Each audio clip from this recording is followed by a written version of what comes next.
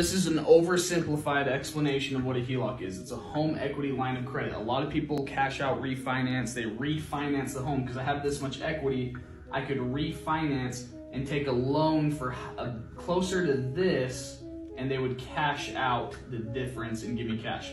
I don't do that as much.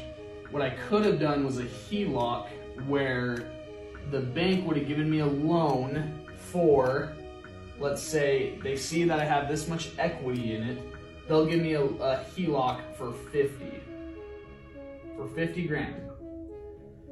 Leveraged against my home, okay? A HELOC is like a credit card. I have it literally a credit card or a check that I could write and have access to that at any time.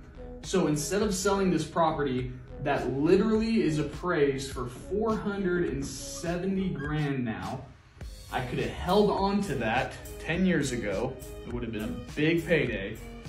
And I could have still gotten my expensive Utah home because instead of selling it, I would have taken out a HELOC and would have taken that 50 grand plus whatever cash I had to then put down on the property. Now, yes, I would have a payment on this of, depending on the rate, 400 bucks a month.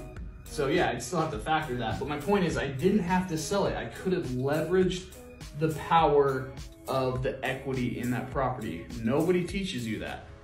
So I sold it and made that mistake, and then I had to start over in Utah.